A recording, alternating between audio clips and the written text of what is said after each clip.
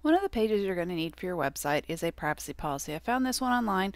It does not cost any money. A lot of these will say, yes, I'm a free generator, but then we'll get you all the way to the end and you will have to go through and pay them something. So I've had good luck with this one. Before we get started on the template, let's go ahead and go to your website, go to your back end. Let's go to pages and let's do add new page. You need to add a new page. It's going to be called privacy policy. So your site visibility is public, and immediately we can add a tag. This is privacy policy. Let's go ahead. We do not need a featured image for this one.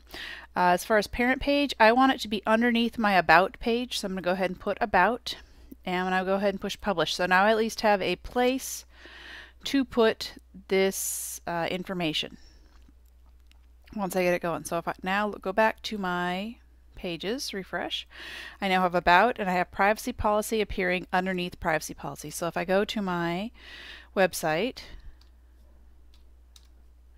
on the front end, if I hit about, I now need to tell my menus to include that. So I'm going to go ahead and go to my tools, go to my design, go to customize. I want to customize my menus. Under primary menu, I want to add an item.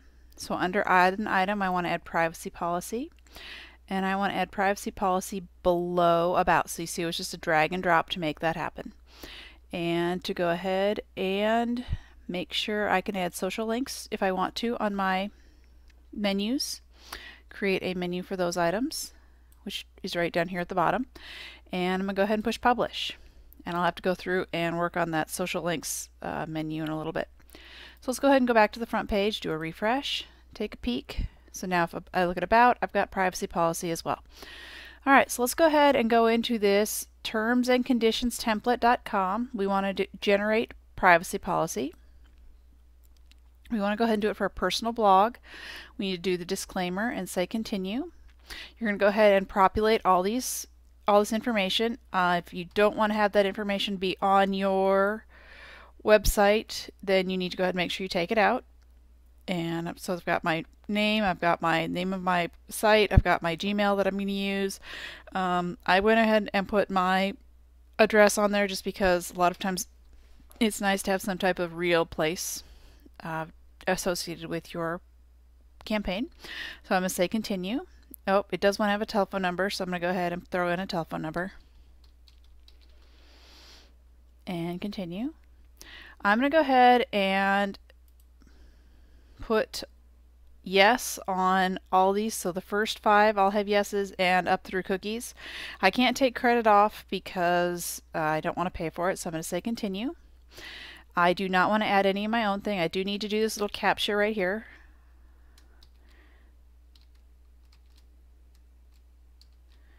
And get template. And I got the captcha wrong again.